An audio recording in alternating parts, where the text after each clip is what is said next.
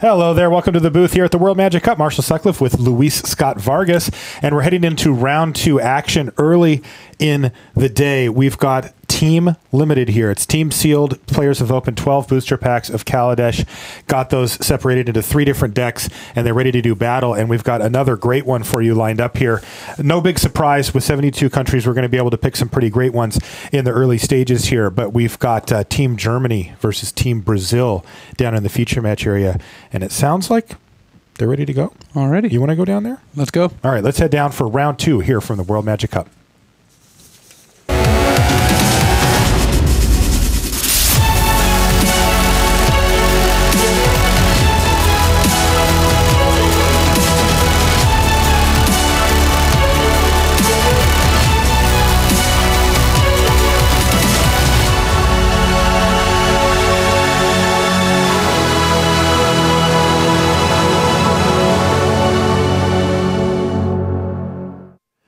Hello and welcome to coverage of the World Magic Cup. I'm Marshall Sutcliffe in the booth with Luis Scott Vargas, and we are all set for round 2 action here. This is Team Sealed.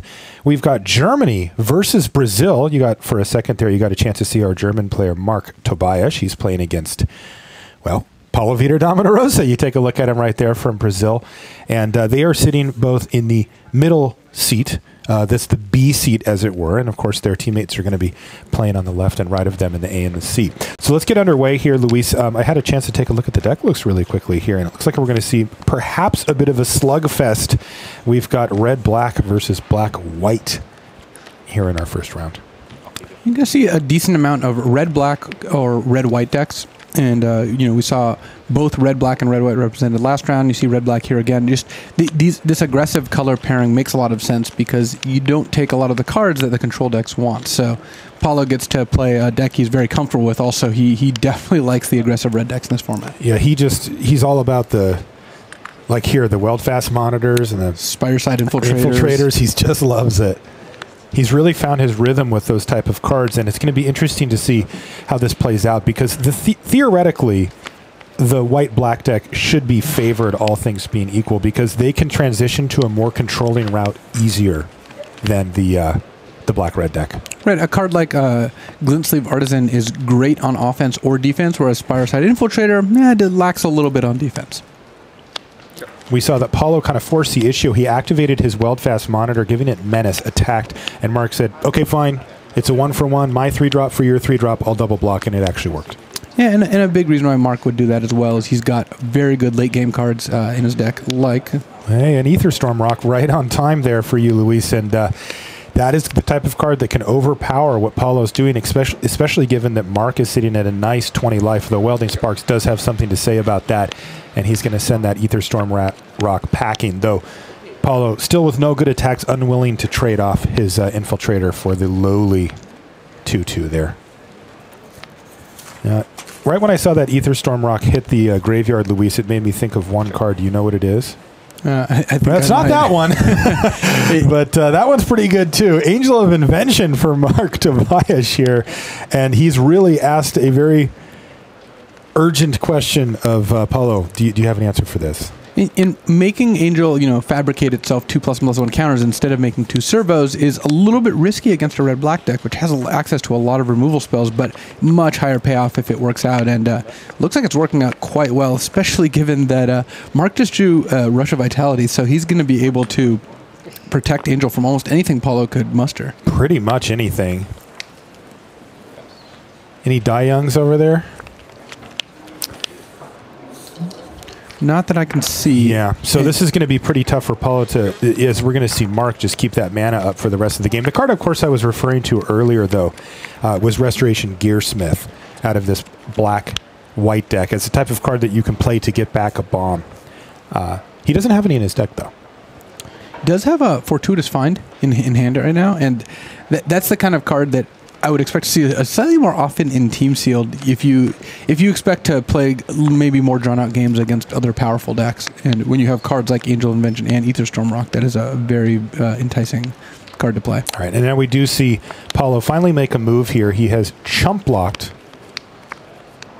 with his Foundry Screecher, but he is setting up to at least get Sure Strike to finish things off here But that rush of vitality,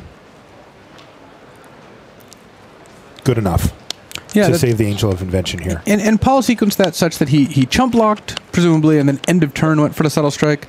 So the rush of vitality didn't gain Mark the extra point of life, but it still worked out for Mark. It saved the Angel, and while that Angel's in play, it's very unlikely Paulo's going to be able to make any headway. It's just, an 8-point life swing a turn, gaining 4 and dealing 4 to Paulo.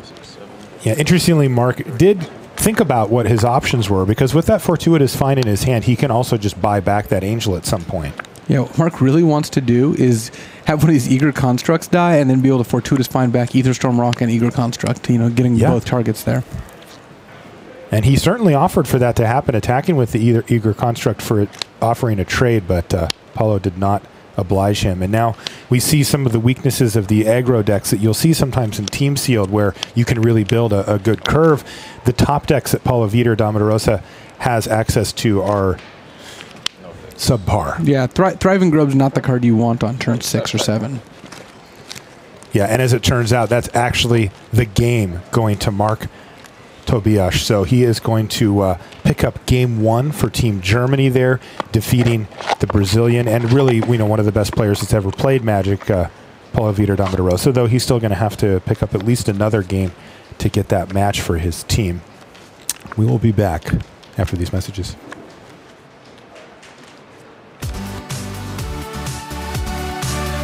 Looking for a place to try out new decks and strategies? Head to your local game store and check out Friday Night Magic. Get more info at wizards.com/FNM.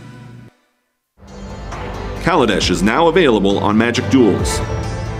Build endless deck combinations with more than 1,000 unique cards. Play through hours of story with 50 campaign missions. Play Magic Duels free today on Xbox One, Steam, iPad, and iPhone.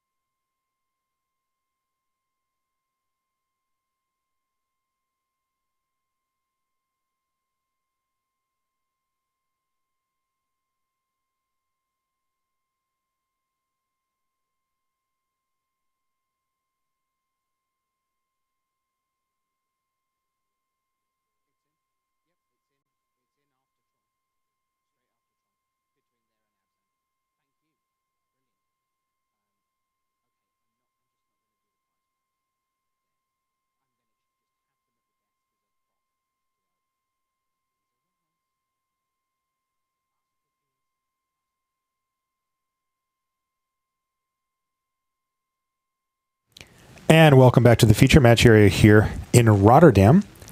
I'm Marshall Sutcliffe. I've got Luis Scott Vargas with me, and we are going to transition over to table A, which is the one that's nearest to us on the camera. That's Patrick Dickmann versus Thiago Saporito. And you can see we are right in the thick of game 1 here, as Thiago looks like he's behind Dickmann, applying a lot of pressure here. A Night Market Lookout. A Spireside Infiltrator, that's a lot of incidental damage with any vehicles, and it looks like he's got 2 of them on the battlefield here. It's hard to imagine that Thiago's going to survive much more of this. Thiago's playing an interesting build here, Luis. He's got blue-black, which I'll admit is not a color combo that I thought we'd see much of from the Team Sealed event. It's not one that you do see very frequently, but I was actually watching Team Brazil build, and the fact that one of their best cards in blue is Torrential Gearhulk really gave them incentive to pair it with black, so you get access to the 2 tidy conclusions, and you have these really powerful instants to flash back with the Gearhulk. That makes a lot of sense. Unfortunately, it didn't work out for Thiago that time. That was Patrick Dickmann picking up game 1, which means that we're going to be moving back to Mark Tobias versus Paulo Vitor Damarosa.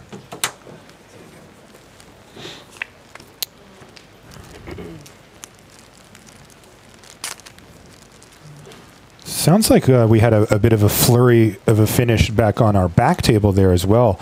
Dennis Nolte from Germany made some big elephants, it sounds like. He had a terror of the fairgrounds, or... Yeah, with larger than life. Not elephants at all. Gremlins. That's crazy. All right, well, let's get underway here.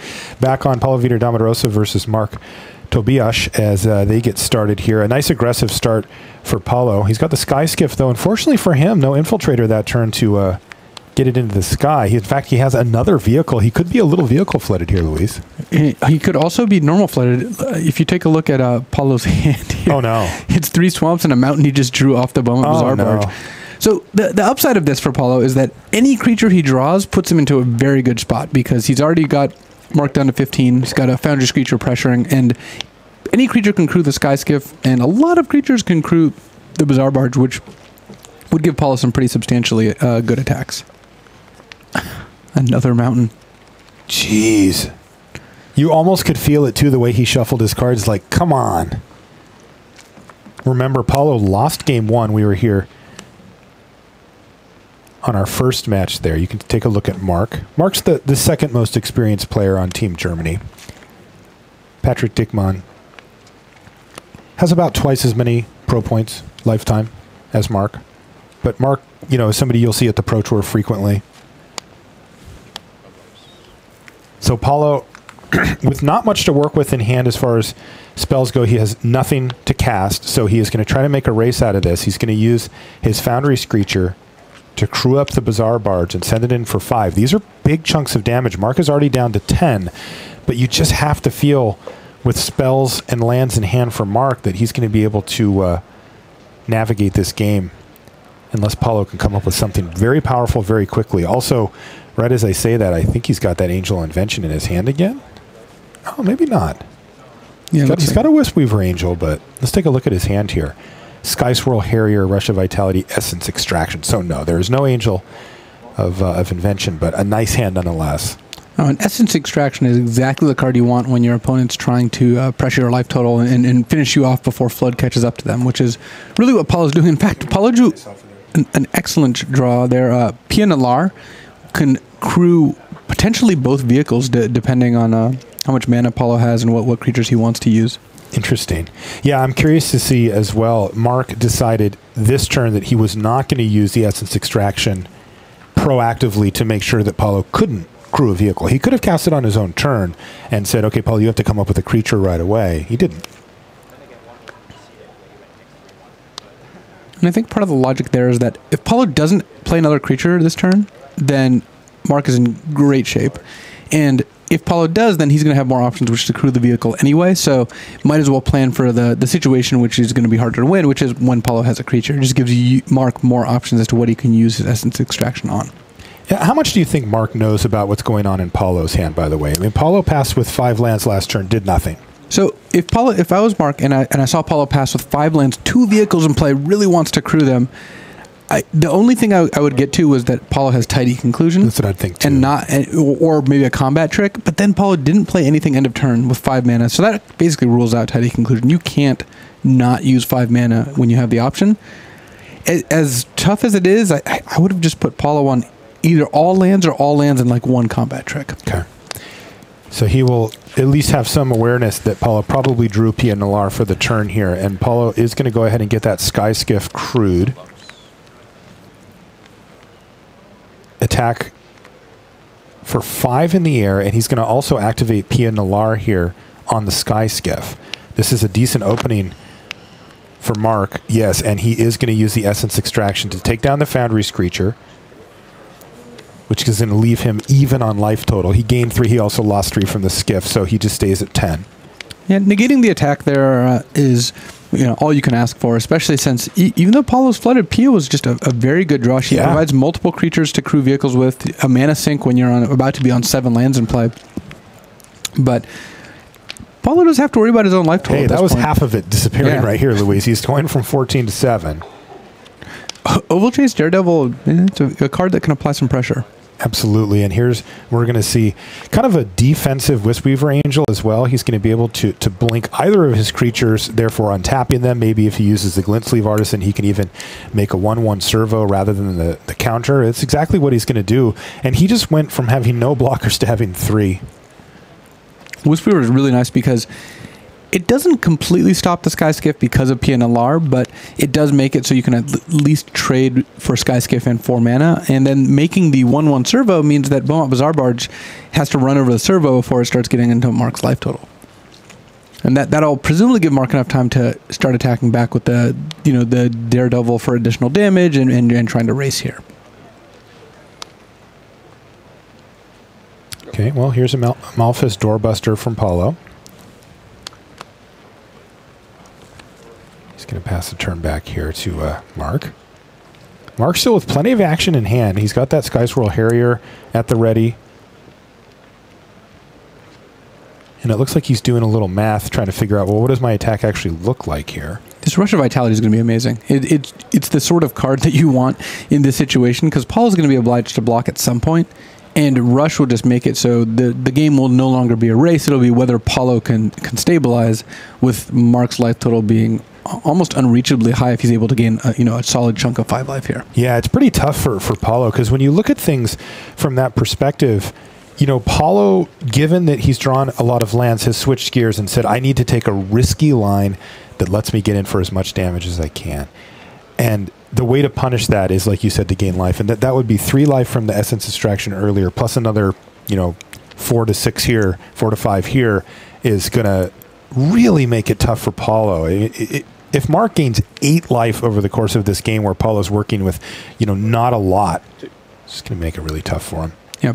Paulo's draw is capable of dealing 20 or 21 damage, a lot more than it is capable of dealing 29 damage. He just does not have enough gas. Now, this is kind of interesting, though, for Mark. He did attack with the Oval Chase Daredevil. It got blocked by the Bazaar Barge, and Paulo just said, okay, and then Mark said, all right, and it went away. So it didn't actually work out that well for him. He decided not to use the Rush. And one reason you wouldn't use Rush of Vitality there is that the Daredevil will come back as soon as Mark uses that acrobatic maneuver in hand to blink Glint Sleeve Artisan, make a servo, return Oval Chase Daredevil to hand.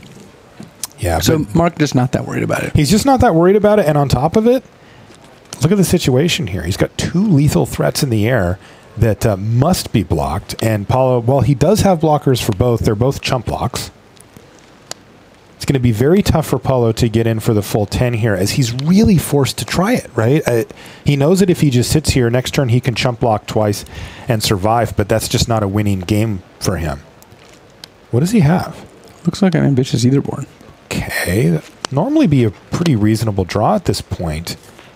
It does double crew the vehicles, and that combined with Malphus Doorbuster to make it harder on Mark's blocking. Yeah. Plus PNLR, Paulo's not quite there on lethal, but he's very close. He's very close. Well, and he's really forcing Mark to have a card like Rush of Vitality here, right? He can Doorbuster the Sky Swirl Hero, sack both of the 1/1s. Can he make it so he can't block anything? And he can make it so all his creatures get through. So the Ambitious Aetherborn actually is going to let Paulo steal this game. Because he now has lethal now? And Mark's not able to block anything, so Rush of Vitality doesn't do it. Wow, so if Mark Tobias would have used his Rush, for example, on that prior attack, he could have put himself out of range. Oh, not only would Mark have been taken out 5 the higher life, the Bazaar Barge would have died, and Paulo was able to use multiple not blocking abilities to make it so none of Mark's creatures got into combat and the Rush didn't do anything. Wow, I cannot believe that Paulo just stole that game. It looked so bad from turn 2. When we came in, he had just played land number 4, played the Bazaar Barge looking for any action he could get, and whiffed. And he somehow stole that game. Incredible stuff from Paulo Vitor Damarosa. I mean, we do expect it from him, as a Hall of Famer. He doesn't have 10 Pro Tour top 8s by accident. Right. Unreal.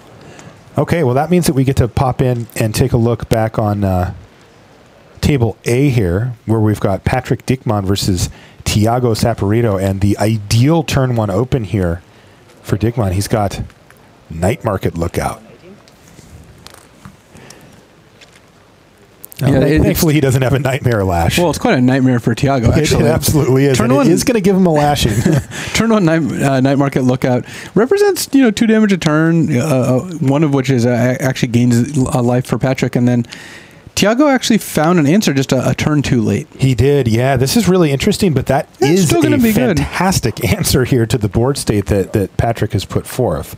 Because it means that really Patrick's going to be forced to find a removal spell if he wants to keep the damage flowing. Now, if he does, you know, God forbid if he has a unlicensed disintegration here, it could just be over, right? Just kill that, hit you for 5, you take 3 off of the disintegration. Contrarian Kingpin's very powerful card. It's great in the early game, great in the late game, and that's one of the cards that's really making this blue-black deck work. But Patrick has multiple ways to kind of get around that. It looks like Tiago declined to block here as well. And another follow-up play from Patrick Dickman. He's got the Spireside Infiltrator. And, you know, the really scary part, if you're sitting in Tiago's seat, is that if Patrick finds a vehicle, now he has a steady stream of 2 damage a turn that he can just repeat without even having to attack. Yeah, the combination of when this becomes tapped and vehicles, you know, obviously a natural one, and a deck that wants either Night Market Lookout or Spireside Infiltrator frequently wants the other. And we saw Patrick with multiple vehicles in play game 1. You can see Contraband Kingpin here. Scry a couple of times thanks to the Weaponcraft enthusiast there. Looks like he did find something to keep on top. Another update, by the way, from our table C. They're going to game 3. So that was Patrick Fernandez forcing game 3 against Dennis Nolte. So yes, this one is shaping up quite nicely. We've got 2 game 3s on both table B and C as we keep an eye on table A here on their second game. Land number 4 for Dickman has finally arrived. Let's see what he can do with it. He's got a great suite of options here. Looks like Built to Smash and Welding Sparks mean that Patrick can Welding Sparks away the Contraband Kingpin, attack with everything, and then Built to Smash to save the Night Market Lookout. Or he could just not even risk the Night Market Lookout and then essentially trade Built to Smash for some servo tokens. All right, well, he's going to get some value out of Built to Smash. Now, he's going to have to worry. Well, it looks like he wasn't worried about it at all. He's just going to go for the Built to Smash. But Select for Inspection could have been pretty awkward for him. There's only spell that really mattered. But Tiago doesn't have it. Yeah, and this Renegade Freighter is going to work out so well because, as you mentioned, it's going to start getting crewed by Night Market Lookout and Spireside Infiltrator end of turn, dealing 2 damage to Tiago, and then next turn it'll throw into attack for 5. It also adds a second artifact to the board to make this Welding Sparks slightly more powerful. So, things not looking great for Tiago. Even it's weird to say that after he just cast a Gearseeker Serpent, you know, which is traditionally the play that he's kind of building up to in a control deck like this. But honestly, it may just not be enough if Dickman can put this together. And, you know, Patrick, he loves playing Affinity in Modern. I wouldn't be surprised to see him play that later in the tournament here. This has a similar feel in the sense that, like, he's using these sort of underpowered smaller creatures to eke out damage, every single damage mattering. And right now, he's just in a good spot on board. Yeah, Night Market Lookout is not a card you casually put in your deck. You have a purpose for that card. So let's see what Patrick comes up with here. Is he just going to pump the brakes? He's got a Doomed Operative. But wait, there's more. An Emerald Bruiser. But yeah, he's just going to pass the turn back. And he's just like, you know, Tiago, you have to deal with what I have here. Because in 5 turns, you're dead if you do nothing. And the Dune Operative doing a really good job of holding back the Serpent, you know, because if the game plan for Tiago is I'm going to just tap all my mana and make my Serpent unblockable, that's not going to work either. No, especially with the life gain from the Lookout. Lookout. Yeah, I mean, Patrick Dickman and his aggro deck's now at 24. Gaining a bunch of life. Ooh, but make obsolete. That was a nice one there for Saporito. He got the Emerald Bruiser, but more importantly, the Night Market Lookout. So that is going to help him extend his clock significantly as the Spireside Infiltrator is going to be able to do 1 damage a turn. But, you know, when you're sitting on 8, it gives you a lot of time to find some answers. Yeah, that was pretty key for Tiago, since now at least he isn't dead just immediately. But that Welding Sparks is just threatening to eventually take out Gearseeker Serpent if Patrick can find another artifact. And at that point, the floodgates will open. Let's see what Patrick has for us here this turn. Great start to the game for him. He's already up a game, and he just needs to finish off this 1 game here to defeat Tiago and give Team Germany 1 match towards the good. Another Renegade Freighter? Wow, now that Gearseeker Serpent's doing pretty good work here, holding back a pair of trains. Yeah, I suspect that Patrick is setting up for the welding sparks on the Serpent, at which point he can start sending in freighters, though self-assembler does make that a little less enticing because now you're just going to trade your freighter for a self-assembler every turn. Yeah. That still might add up to enough damage, especially with Spireside Infiltrator. Smart play by Saporito there as well. You saw that he knew already that it was on the bottom of his library. He'd put it there with the Contraband Kingpin, knowing that he could get it back later. He didn't want to have it stuck in his hand. Interesting. Tiago did not have the select for inspection that one turn, but I think he does now. He keeps leaving up that one island, which looks a little ominous. Let's take a look here. Looks like a Janjeet Sentry. Oh, it's a Sentry. Yeah, I saw it wrong then. Apologies. All right, but that Renegade Freighter does get him up to 3 artifacts. 3 plus 3 equals 6, so down goes the Gearseeker Serpent. And that's going to clear the way for some crewing here, it looks like. And so now if you send in the 2 5/4 tramples, getting the Scrap Heap Scrounger in the mix seems pretty good, even though it gets blanked by Self-Assembler. That prevents Self-Assembler from blocking one of the Renegade Freighters. Tiago Saporito at 6 life. He is fighting to hang on. Now, he certainly has powerful top-end option in his list here. But this is really tough. Remember, the trains both get bigger and have trample on the attack here. I mean, Tiago is falling, to 2 on this attack, and with a Spireside Infiltrator in play, that's not a very good life total to be at. Just the trample from Renegade Freighter is just so hard to deal with here. One of the freighters does get traded off, but unfortunately for Tiago, his board is now gone, and he may need to see a Torrential Gearhulk or something along that level immediately. Even then, it might not be enough. Yeah, he found Padim, and Padim does not get the job done.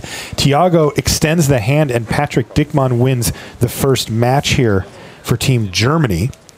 So he wins 2-0, which means that our pair of game 3s on our other 2 tables are going to be the determining factors here, as you see Patrick immediately jumping ship here to go help out his teammate.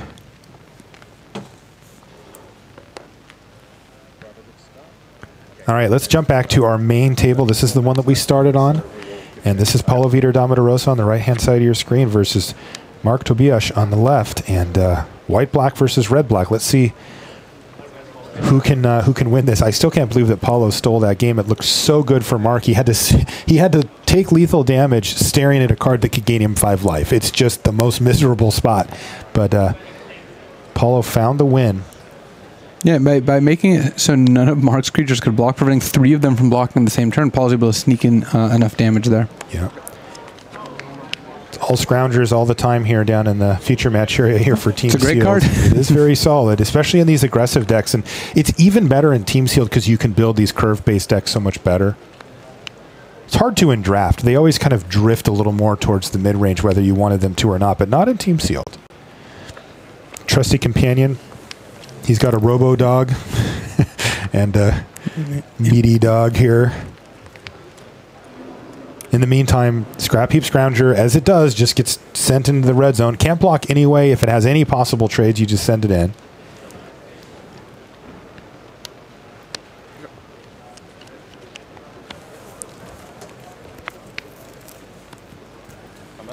You see Paulo's deck very set up for aggression. He's got 2 3-power creatures, one with evasion, one that can't block, and he really doesn't want to spend his time, on the defensive. So the fact that Mark got on the board first is pretty relevant, though. This turn, not as impressive. Yeah, that may signal that he just doesn't have anything else to do. It also may signal that he's digging for lands, and yeah, Mark's going to go for the value line here. He's going to use his Aviary Mechanic to pick up that Metal Spinner's Puzzle Knot, which lets him cast it again and draw another card off of it. He can sacrifice it later on if he'd like. Now, that isn't free, right? I mean, he is facing a very aggressive deck from Paulo and giving up, a life total here and a life total there while spending 2 mana to, on a blocker can catch up to you. But we all have also seen that Mark's list has the ability to gain life, and that can be pretty important.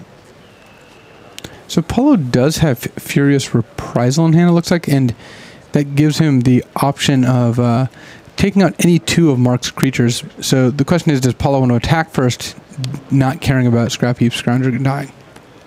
God, that is savage. Especially, again, after Mark had spent a little bit of mana here, a little bit of mana there, not doing much, he just clears the way for 6 damage with 1 card and really shores up this board state. Now, there's a Mercata Pillar Bug off the top for Mark. Like we said, he does have ways to gain life and get back in this. And this is the kind of game where the fact that Mark's turn 4 was spend 4 mana for a 2/2 and draw a card and lose a life, it's just not as impressive as what Paulo spent 4 mana on. Just that extra card advantage that Mark was getting. Great in the long game, less good when both players are curving out.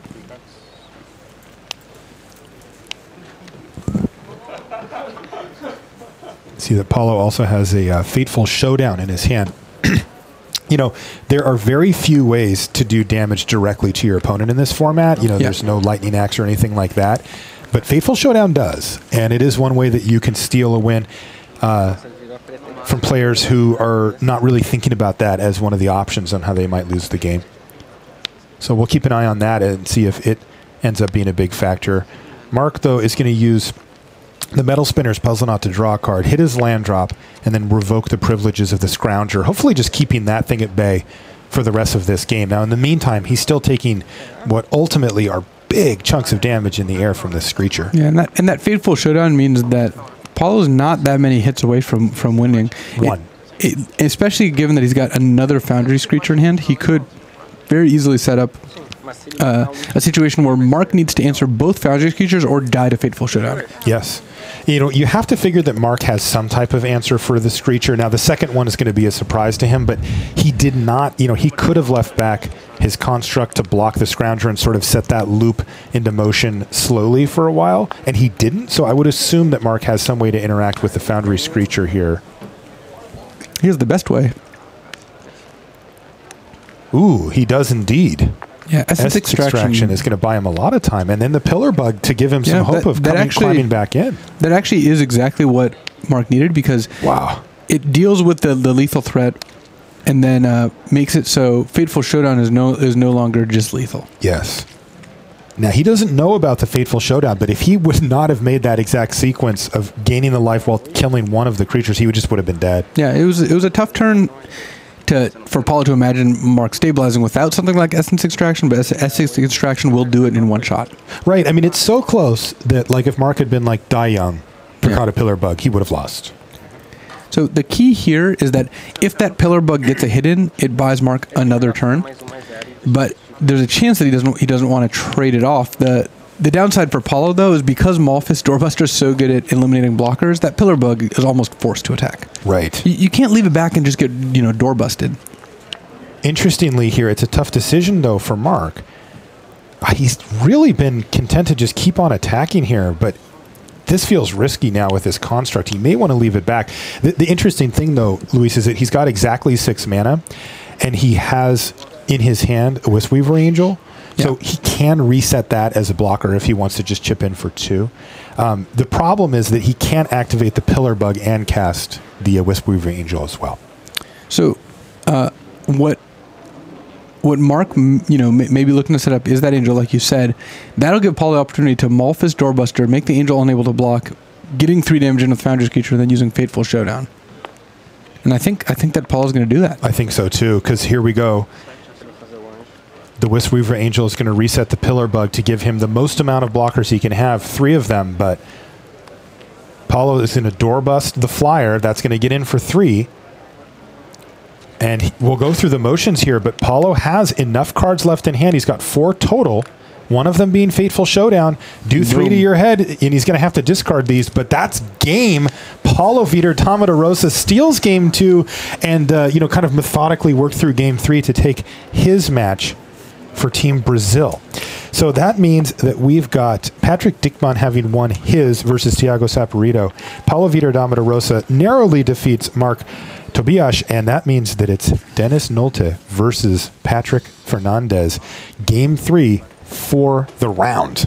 Yep, this will determine the winner of this round. And man, if you're Paulo, you almost feel like you're living on borrowed time still. He stole game 2. He knows he stole game 2. Mark knows he stole game 2. Right. And that means that if Brazil does end up walking away with this match, Paulo's going to feel pretty good about that sequence of events. No kidding. And that is kind of one of the things that needs to happen, right? You know, people always say you need to run well to win a tournament or to put a deep run in a tournament. That's part of the deal, right? You kind of steal a game, you get away with something, and run it up. Well, I mean, if you think about it, at the beginning, your win share is 50%. You should win 50% of your matches. So to get the percentage above 50, you have to play as well as you can. You have to hope your opponents sometimes make mistakes, and that is how you get to a win percentage of in the mid 60%, which is that is world class. Like if you can win 64% of your matches, you are an elite player, and Paulo has gotten there by winning matches like the one we just saw. By the way, this is a pretty nice sequence here for Dennis. He had the turn 1 animation module, and then the only thing you want at that point is some type of creature to put a +1/+1 counter on, and he had that with the Thriving Grubs. Yeah, it's a nice little combo that makes the animation module kind of the bomb that it is. It's a card you have to build around, but it is worth it when you do. Absolutely. He does have enough mana to activate it. It costs 3. Ideally, you have 4 mana so that you can make the servo that you get, kind of for free when you activate it. But even this already is putting pressure on. And Patrick had one of the most beefy 2-drops in the format. He had a 2/3 on turn 3, and it's not good enough. Another Thriving Grubs here for Dennis.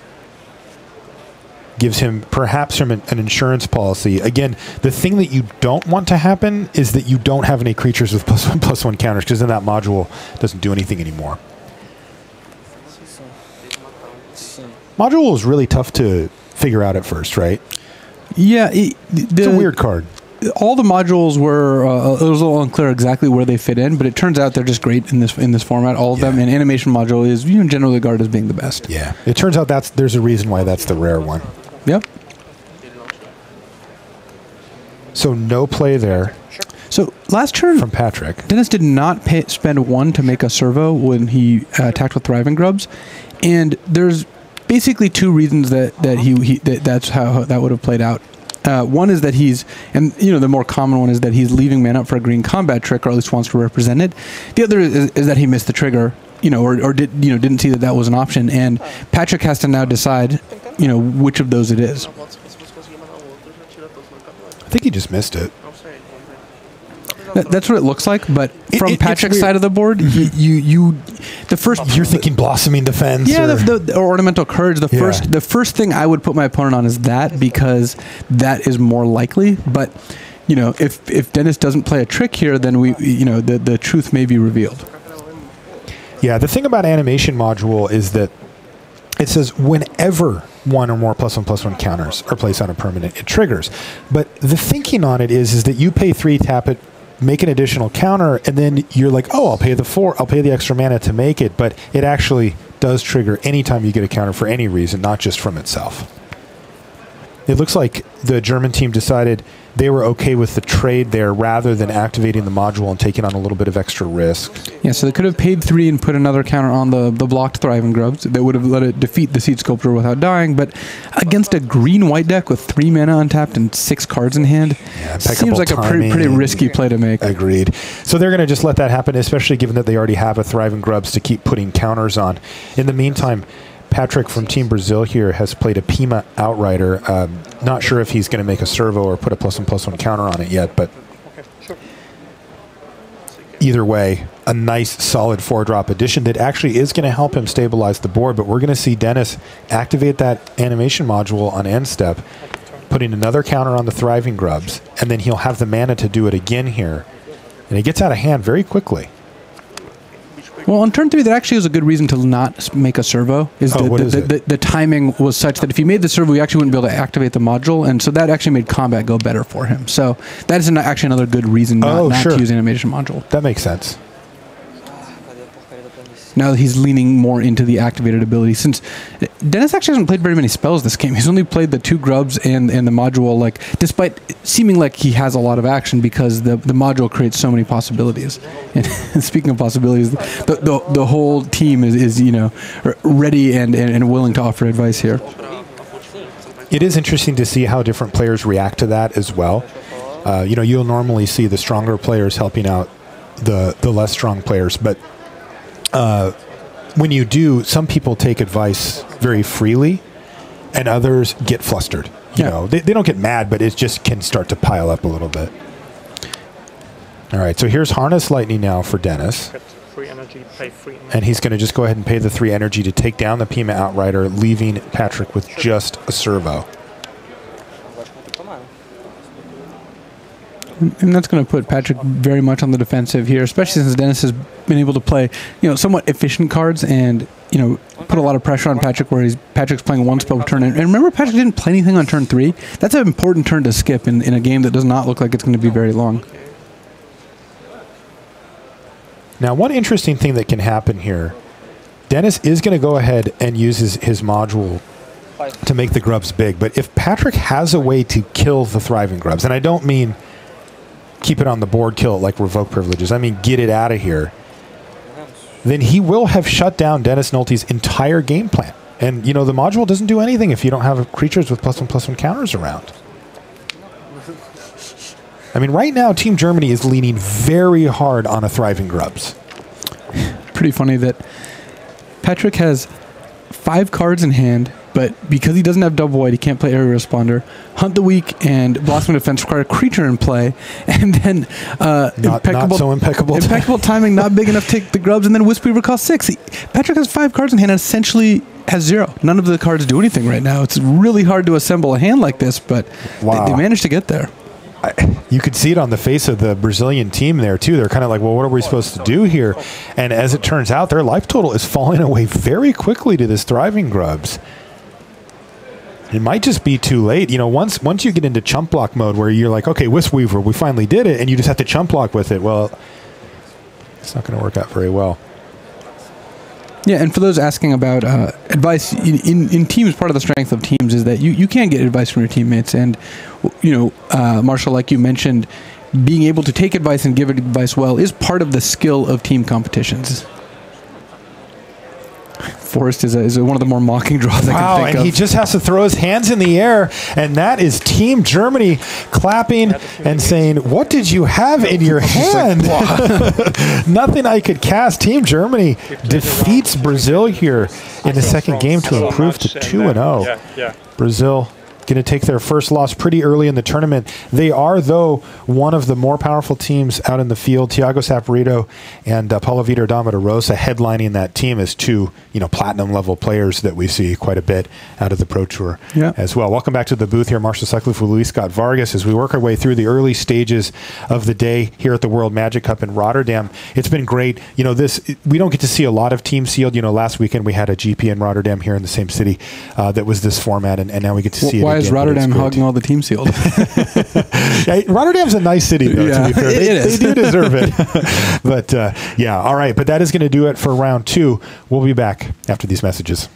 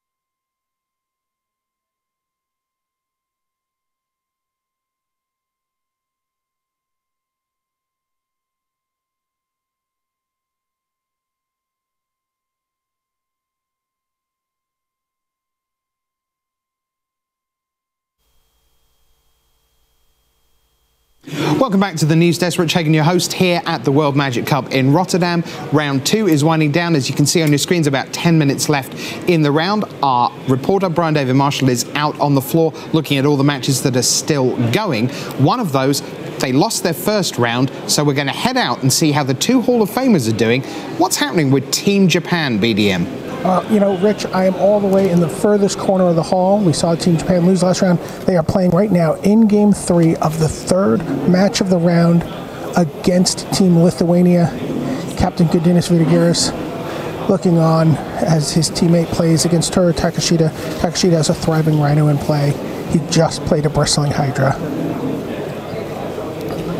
On Lithuania's side of the table, you see a Weldfast Monitor.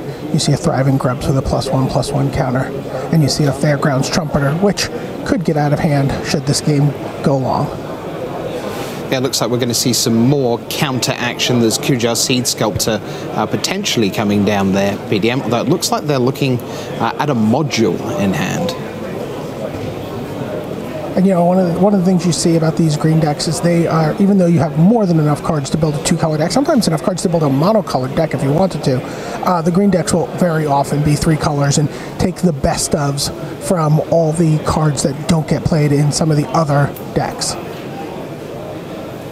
Oh, and there we see an animation module card that was just played heavily in a in our main feature match, and here we see it doing its thing. Seed Sculptor puts a counter on Weldfast Monitor. He pays 1. He gets a servo. He attacks with the Trumpeter. This is thriving Grubs. This is looking pretty. Yeah, it's looking pretty exciting for Lithuania, BDM, because with all those counters, Fairground Trumpeter's going to keep getting bigger. You imagine what an Armorcraft Judge would do on a board like this right now. I'm not sure whether they have one of those coming their way. All right, Toru Takashita's taking 8 here.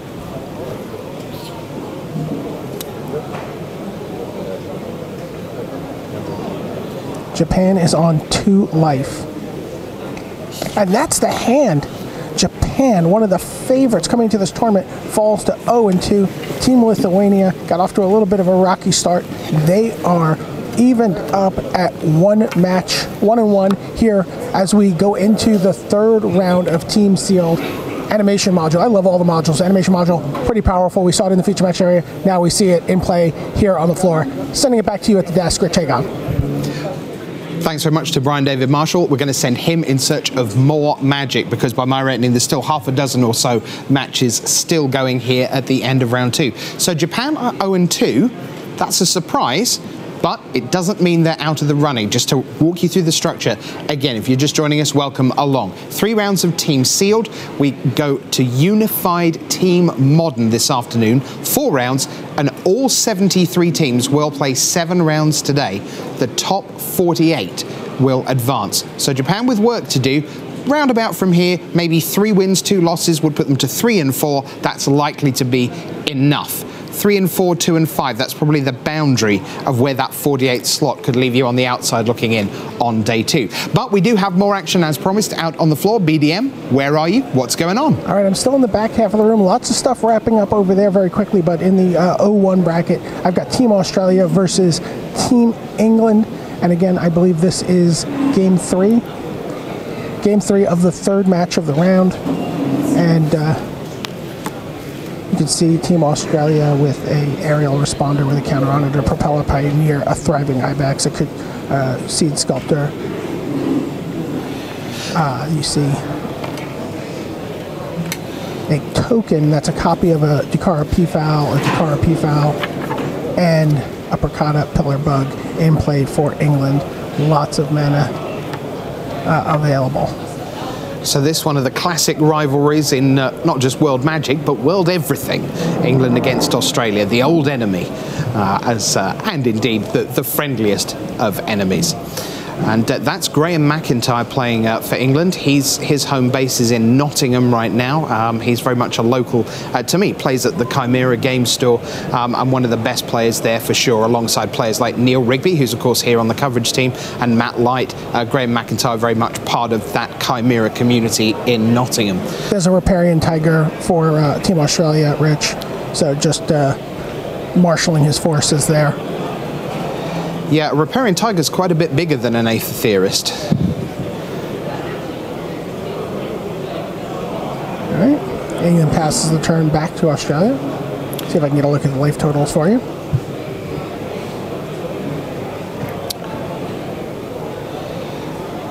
Just a single card in hand for McIntyre right now. In blue-black, you'd like to think it was something like a tidy conclusion. He could certainly do with one against a Riparian Tiger. Team Poland and Team South Africa. Team South Africa, can you please come to the scoring table, please? Team Poland and So trigger on the Thriving Ibex. Yeah, it's time to attack here. Yeah, here we go. So Riparian Tiger in as the 6/6. Aerial Responder already with a counter on.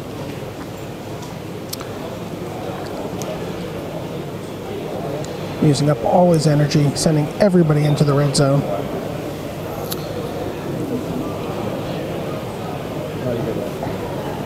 What is that last card in hand for England?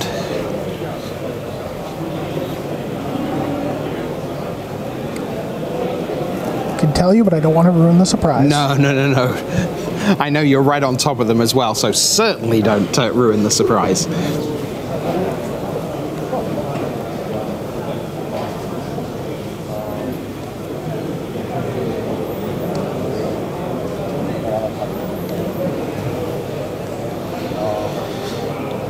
So England working through the blocks.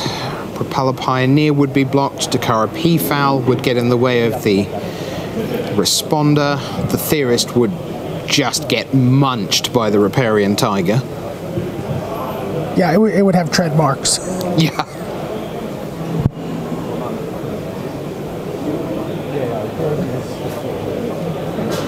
I think it's 5 points.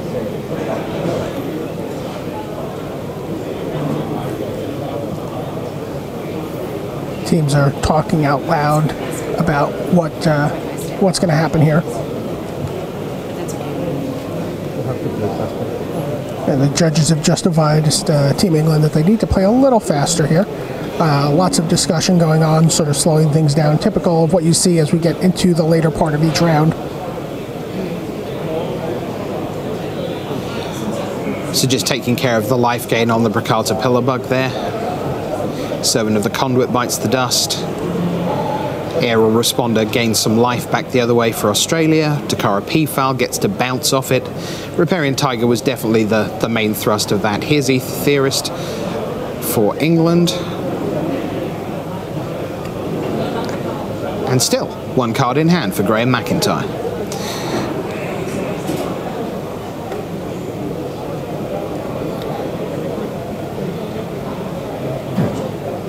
The Australian team lining up their attacks. It looks like they're going to do the same thing.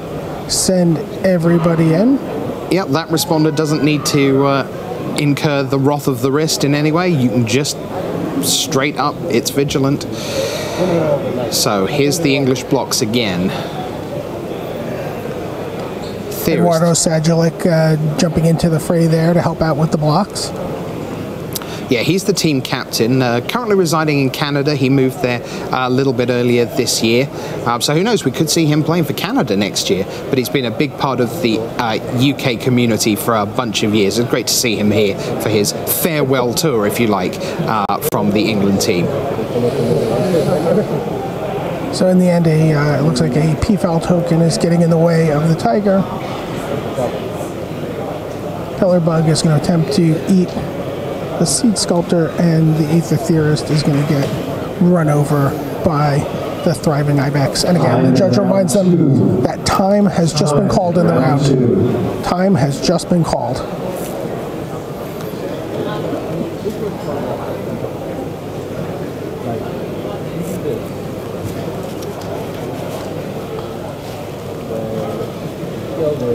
Four matches out.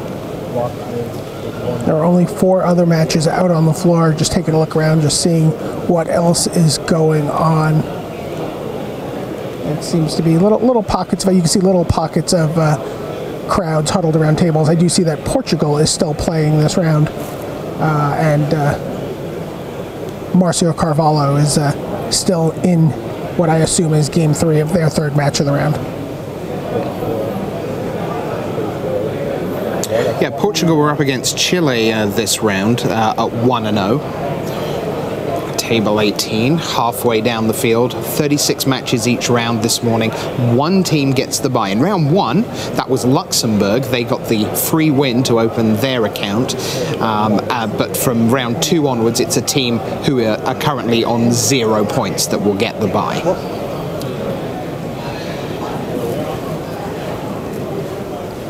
So worth noting, England is at, 1 life here. Right. Yes, there was a sense that they were looking pretty desperate throughout most of these interactions, and the fact that Australia, because I mean the British blocks have seemed pretty reasonable, but Australia have just been in.